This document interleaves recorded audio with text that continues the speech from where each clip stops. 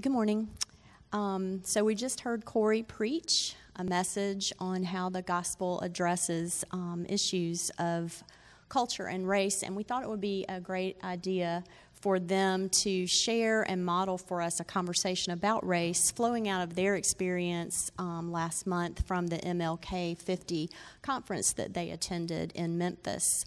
This conference was timed to coincide with the 50th anniversary of the assassination of Dr. Martin Luther King Jr. in that same city. And I was able to watch on live stream some of the worship and some of the sessions, and I found it to be very eye-opening and personally challenging and thought-provoking. It was a real good opportunity for me to examine my own heart and just prayerfully consider ways in which God's calling me to grow in this area. So we wanted to give them an opportunity to share some of the things that God did with them. Corey also, in his blog this week, he highlights some of the talks that he thought were the most impactful, and there's a link there, so you guys would encourage you to read his blog and link to those talks and experience them for yourself.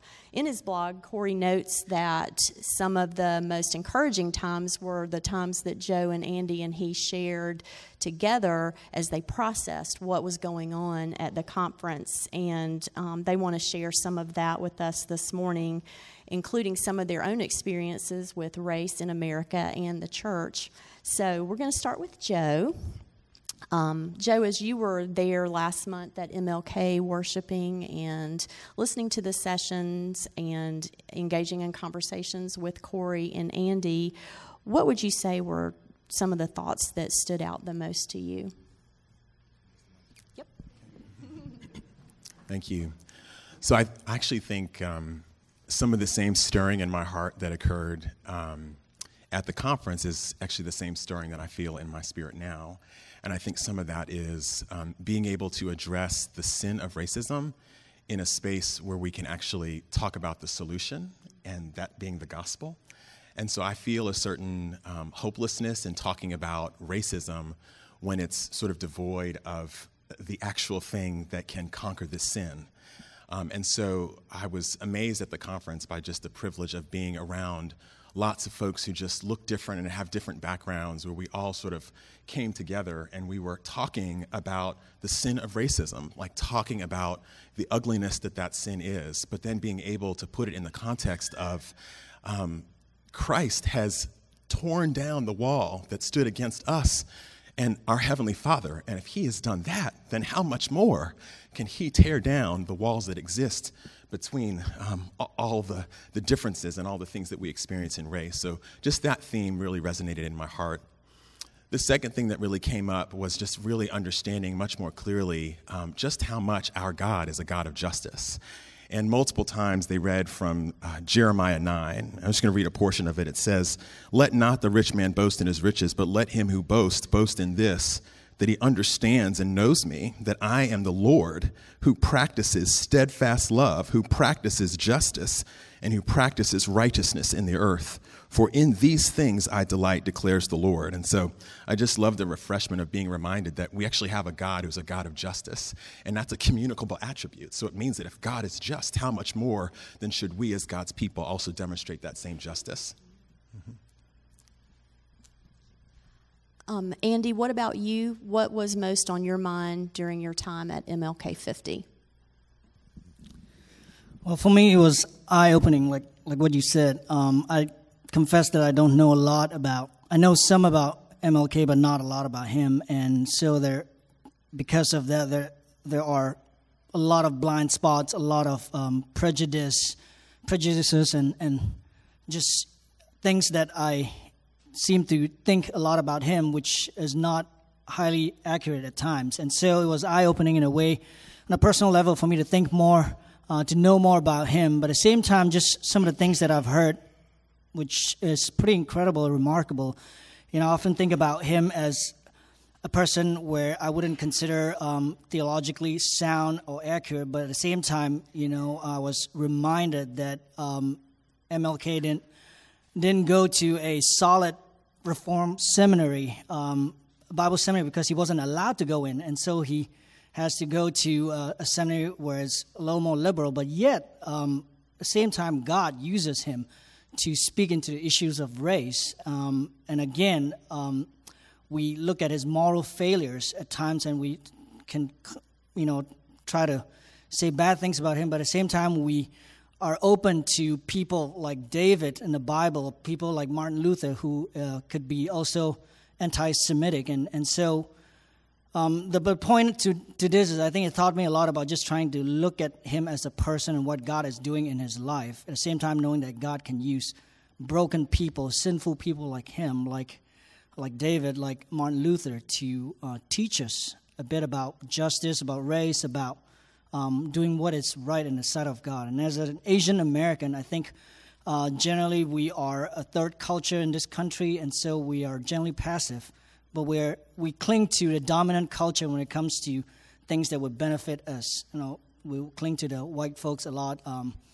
But at the same time, when we're being pressured, so we would fall back and try to assimilate ourselves with the minority culture, like the black culture or the Hispanic culture. And so one of the things that it taught me, too, is that, we're generally passive, but at the same time, when it comes to an issue like race or that may not involve us, we have to speak up to as a third culture because it's a sin issue, it's not a political issue.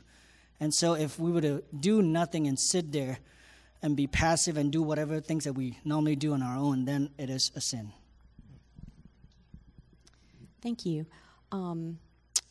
Corey, could you tell us about your experience at MLK 50? What was God doing in your mind and your heart while you were in Memphis? Yeah, so a lot. I'll distill it down for the sake of time to one thought that I had. So a big thought that I was carrying around is, what do I do with this burden that I feel as a white person, as a pastor? What do I do with that? And so Matt Chandler, on my blog, I highlight his sermon. I would encourage you to, if you're going to listen to one thing, actually all of us agree, you should listen to that one first. Chandler talks about the fact that really what we need to repent of, how do we know what to repent of or what to deal with that? And he said, you don't need to repent of being a white person, and like this sense of like white guilt, I feel guilty sometimes just being white in a conversation like that. And he said, you know what? You can't repent of that, nor should you, because God made you white. It's a good thing to be white. God made you that way. And you don't need to repent of being born in the family or in the social circumstances that you were born into. I was born in Birmingham, Alabama, into a family that did very well socioeconomically. I don't need to repent of that. That's where God put me. That's a great family to grow up in, a great place to grow up. I don't need to repent of that. But what I need to do with that is realize that I was born into a situation where I was given a lot. God gave me a lot of opportunity, and He gives me a lot of opportunity. And so what am I going to do with that opportunity? I really want to divest myself of my own resources and all that God has given me. This is Corey talking, not Matt Chandler, okay? I want to divest myself of my own resources and all God has poured into me and pour it into people who have less opportunities than I do, particularly in the church. I liken it to this situation if you're a baseball fan. I feel like I was born in a situation where when I stand in the batter's box, I come up to bat, there's no strikes. The wind is blowing out into the outfield from home plate about 30 miles an hour. I've had great coaching, I've had great training, and now I'm told, go get a hit. I've got a really good shot at that. I've got a good shot, okay? Other people in our country are born in a situation where they stand in the batter's box and the count is 0-2, 2 strikes. You've not had good coaching, you've not had good training, and the wind is blowing in from the outfield to home plate at 30 miles an hour. And they say, go get a hit. Now, it's true, I have to be responsible. I have to get a hit, and they have to be responsible. They have to get a hit. But it's not the same thing. And so what I want to do is invest my life in people and raise them up and give them opportunities of all that I've been given, particularly in the church. I believe, this is the last thing I'll say, I believe that the future of the American church, this is a big statement, but I believe the future of the American church, the hope in that is that the dominant majority culture would invest their lives, divest of their own resources, invest their lives in minority leadership who will come and lead us into the future alongside us and maybe being over us, That is so crucial for us to learn as a church, and I think we need to learn that as a dominant culture. Thank you. This time we'll start with Andy. Andy, so you're back now in Cary, and you're a month removed from the energy and the excitement of the conference. How are you pursuing personal growth in this area of gospel and race? So, as I said, one of the things that helped me in this conference is to open my mind so that I would look to my own blind spots. And one of the things that I've been trying to do more is to really learn to listen to the folks. As you read through news each day, as you look through social media, you are bound to look at issues of people be posting segments of clips and things like that, and then you look at the issues today with all the Black Lives Matters, the gender neutrality marches and things like that. So one of the things that I've learned, even as I looked at this, is to adopt a posture of listening and not criticizing right away. I think it's good for us to step back, to be able to listen to, like, hey, why are you fighting for this? Why are you struggling? I mean, I know that generally some of these marches could be political motivated, but at the same time, there are people who are really struggling, people who are really hurting in this, and that's why they join up to speak up. And so one of the things that I've been trying to do on my own personal reflection is to listen to what is going on, what is in their heart, why are they fighting, why are they hurt by this, to be able to have a conversation. I think we have lost that ability to converse with people when it comes to things that we disagree upon. We're quick to judge, we're quick to criticize, we're quick to elevate ourselves and find our own groups to camp around and speak up against other folks. And so I'm learning that, I know that my wife would tell me I don't empathize very well, and so that's something that I need to do more, is to learn to listen to people, empathize with why they're struggling, and then to develop some sort of a conversation with them instead of having a different, more aggressive posture towards them. Next, Joe, how do you feel that you're moving forward in this area?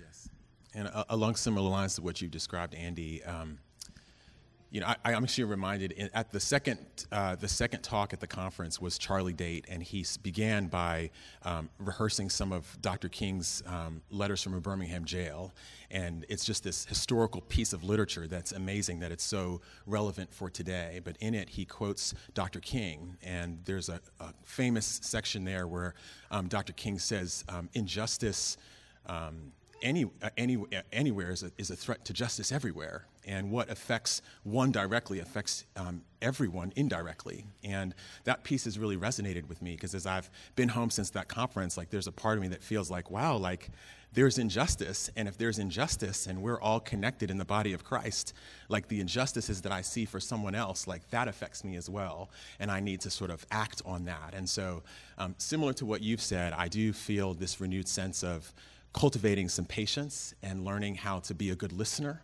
and learning how to walk in patience in light of this truth that injustice is all around us, and we are called to address it. So that's one thing that comes to mind. Personally, I also think that I am trying to cultivate some more humility, and I think some of that is just recognizing that any hope for change or hope for reconciliation ultimately doesn't flow through my hands, but flows through the Lord Jesus Christ. And so I'm really desiring to be more patient and also to be more humble. I also think that I'm really striving to talk more about justice with my children and to sort of use the opportunities that are before us when there are justice issues around us to bring the gospel to bear in that and to talk about how the gospel speaks to the injustices that we see. And then I think finally I'm also giving myself to some books and to some really good pastors who are preaching some good messages. And ever since the conference, I've been reading a book by Carl Ellis that's called Free at Last, and it's basically talking about the experience of African Americans, and sort of it talks a lot about sort of this theology of suffering, and how that theology of suffering that is so characterized among many African American Christians is actually embedded within a larger narrative, and that larger narrative is like redemptive history and seeing God's people as a people who have been brought out of darkness and into light. And so as I've sort of weighed on those words of those books and listened to some really good pastors, I feel like those are the things I've been doing to really try to remind myself of what God's calling me to do. Mm-hmm. Thank you. And how about you, Corey? How do you feel that you're pursuing personal growth in the area of gospel and race? Yeah, so I majored in history at Auburn University, did really well there, and made straight A's in church history at Reformed Theological Seminary, and just completely nailed my Presbytery exams in church history. But as I'm sitting there at MLK 50, I realized that I don't know really anything about black church history. And just what a statement that is. That I could go through all of that history and make straight A's in all of that and know little to nothing about the history of the black church in America. And I'm sitting there, I'm like, oh my goodness. There's this whole new arena, to put it positively, there's a whole new arena of history I can learn about that I don't know anything about. And so I've started to explore black history, particularly church history, and read, and I asked Kisa and Joe where I could start, and they said this book, Black and Reformed by Anthony Carter, is a good place to start. Anthony Carter went to RTS Orlando, had the same professors I did, and as a pastor in Atlanta, and it's a great book, both to understand Reformed theology and how it impacts the black experience. So I'm really excited about learning, but I also, as I've begun to process with these guys, I just want to say that I think most of the learning that's going to happen in my life and in your life is not going to happen by reading books, as helpful as books are, or by watching YouTube videos, as nice as that is. I think the best way for you to learn about matters of race is through personal relationships. Honestly, Joe and Andy are my best opportunity to learn. And I coach some other guys who are church planters, who are planting churches among refugees. And the more we can immerse ourselves in other people's experiences, the more we can learn from them. Now, what do you do with that? Now, what I would not do is to think, that's a great point, so I'm going to walk up today at the end of the service to someone I don't know of another race and be like, man, what is it like to be black? First question. What's it like to be Korean? I'd love to know. Not a good way in to that relationship. What I would encourage you to do is cultivate real relationships with people, really share life with them. Then as you build that relational infrastructure, you will have the opportunity to learn and ask questions. And that's such a great way to learn about matters of race and how the gospel applies there. So thank you very much. And this obviously is not intended to be some comprehensive final conversation, but just a way to initiate with one another. And I think Corey mentions in his blog that the hope here is that we will initiate in friendship with others from different backgrounds than we are, whether it's racially or cultural. And a good place to start might be in your community group or your Bible study. And then the other is that we would really have loving but honest and authentic conversations about this topic with one another, centered in and focused on the gospel. And the hope there is that it's for the good of one another and for the glory of his name. So that's the idea as we love one another.